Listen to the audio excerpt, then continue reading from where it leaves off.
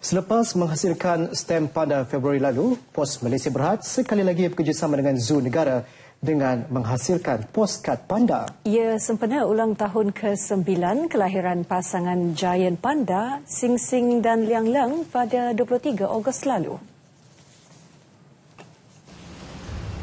Majlis perasmian kad poster dirasmikan Sultan Selangor, Sultan Sharafuddin Idris Shah di dataran Dato' Ismail Hudson, Zoo Negara petang tadi. Sebanyak 10,000 set kad poster mula dijual di Zoo Negara bermula hari ini, manakala di cawangan-cawangan utama Pos Malaysia bermula 8 September. Langkah ini diharap dapat memberi nilai tambah dalam mempromosi Zoo Negara kepada masyarakat Malaysia dan pelancong asing. Untuk membawa nama Zoo Negara ke mata dunia melalui Poskad. Okey, Poskad ini juga ada keistimewaannya sebab seperti yang kita tahu, Poskad ini adalah lukisan yang dilukis oleh panda master yang berasal daripada China.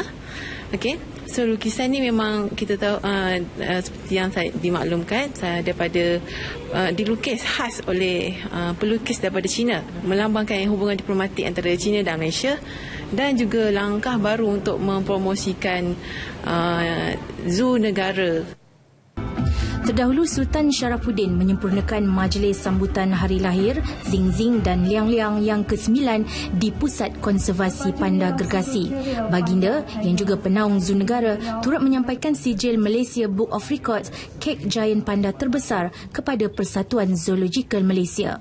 Projek kek terbesar ini merupakan kerjasama dengan Jabatan Seni Kulinari dan Gastronomi Fakulti Pengurusan Hotel dan Pelancongan Universiti Teknologi Malaysia UiTM Puncak Alam.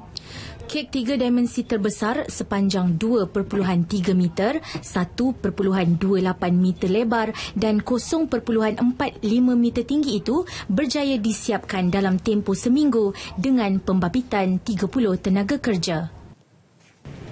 Di belakang saya merupakan kek replika Giant Panda terbesar yang diiktiraf oleh Malaysia Book of Records.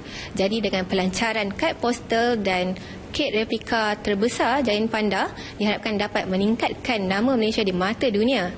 Jadi jangan lupa dapatkan kad poster anda di Zoo Negara sendiri ataupun di 13 buah cawangan Pos Malaysia. Nur Akmal Muhammad Yusof untuk Berita RTM.